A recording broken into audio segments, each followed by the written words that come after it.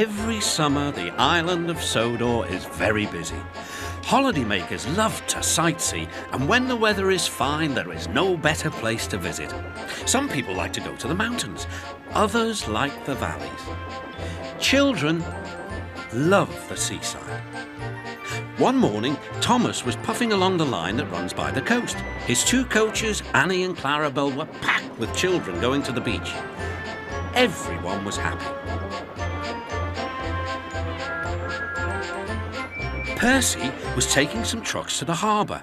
"Hello, Thomas. You look cheerful. I wish I could take children today instead of trucks. They're the..." explained Thomas. "I'm busy this evening, but the station master says I can ask you to take the children home." "Of course I will," promised Percy. Later, Percy saw Harold. "Sorry, Percy, can't talk. I'm on high alert." "Why?" "Bad weather's due. My help's always needed. Mind how you go, Percy." "Pah. I've got rails to run on. I can go anywhere in any weather anyhow. Goodbye." He set off for the beach. It was a beautiful day, but Edward was worried. "Be careful here. There's a storm coming." "A promise is a promise," thought Percy, "no matter what the weather." The children had a lovely day, but by tea time, dark clouds loomed ahead. Annie and Clarabelle were glad when Percy arrived. He was just in time. Rain streamed down Percy's boiler. Oh, he shivered and thought of his nice dry shed.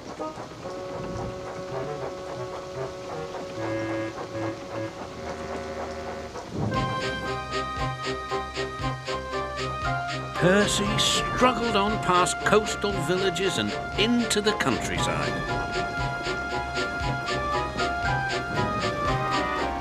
The river was rising fast. I wish I could see, complained Percy, as he battled against the rain. More trouble lay ahead.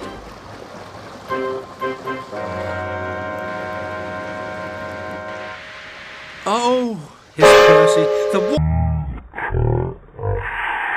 watching my fire." Percy's driver and fireman had to find some more firewood. "I'll have some of your floorboards, please," said the fireman to the guard.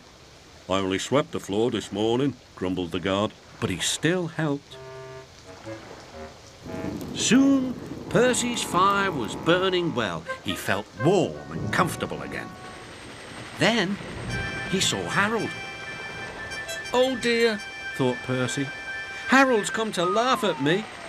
Something thudded onto Percy's boiler.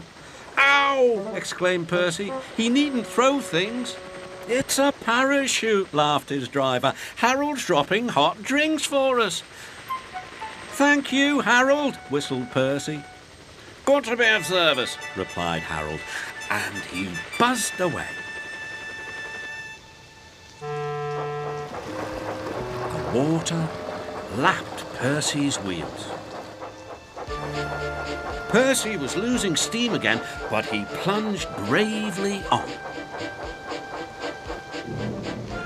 "I promised," he panted. "I promised."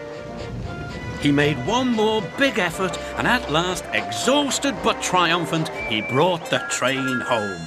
"Well done, Percy," cheered Thomas. "You kept your promise despite everything." The Fat Controller arrived in Harold.